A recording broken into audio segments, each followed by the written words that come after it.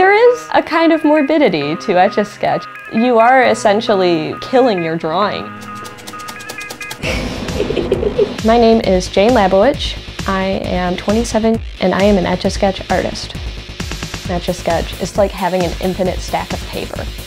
Over many, many hours of practice, I inadvertently taught myself the secrets, which has gotten me more comfortable with my left hand. I'm just creating art that I'm interested in. Nice. If I make my art permanent, I will drill and remove the powder. Then I seal that hole up and the drawing will remain forever.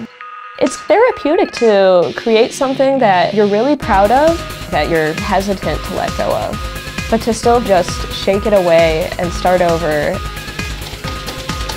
You don't know if the next thing is going to be better or worse. Let it go and start new.